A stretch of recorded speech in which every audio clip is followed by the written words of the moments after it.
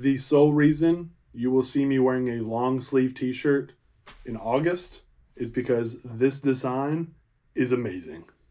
I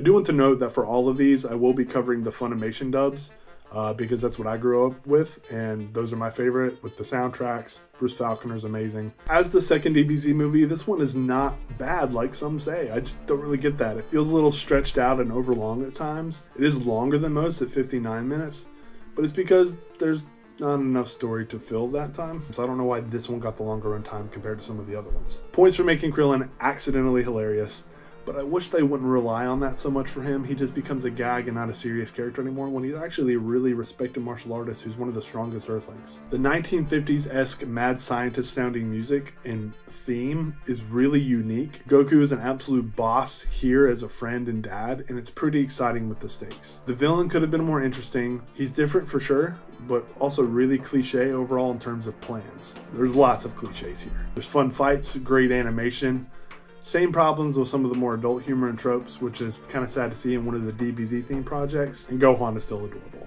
Now for the world's strongest, as far as canon goes, it really can't fit. Piccolo should be dead on Namek, as should everybody else. This is partially based on the fact that Gohan still has long hair. I like to think that Goku had this movie as a dream in his recovery in the hospital after fighting Vegeta, trying to make sense of his desire to get stronger, and others attempting to conquer and hurt his friends and his planet.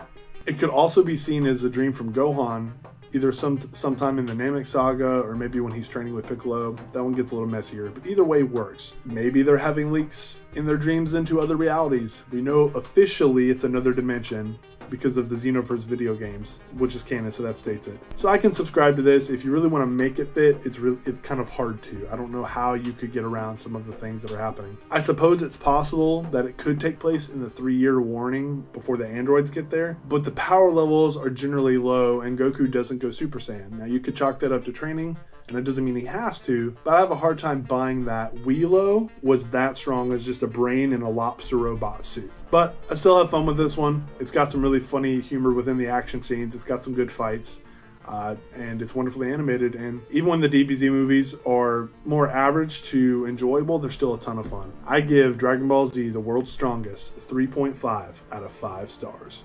We're gonna start getting into some better ones here soon. Remember, always look for the good.